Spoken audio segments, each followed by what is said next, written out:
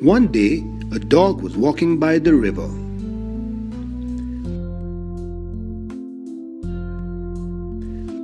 There, he found a bone.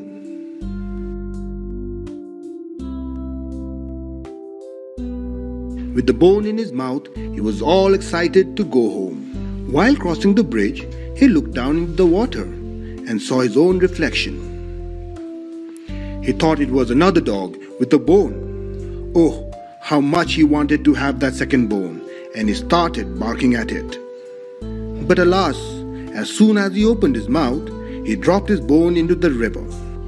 Then he realized that his greed cost him his bone.